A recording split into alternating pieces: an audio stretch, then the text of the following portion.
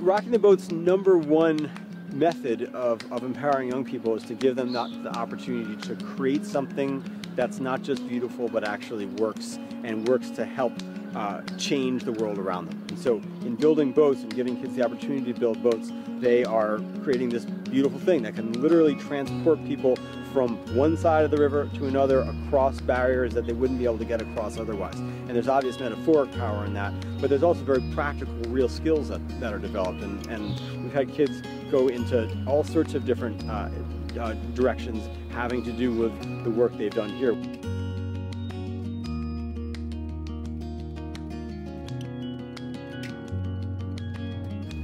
I am Adam Green, and I am the Bronx.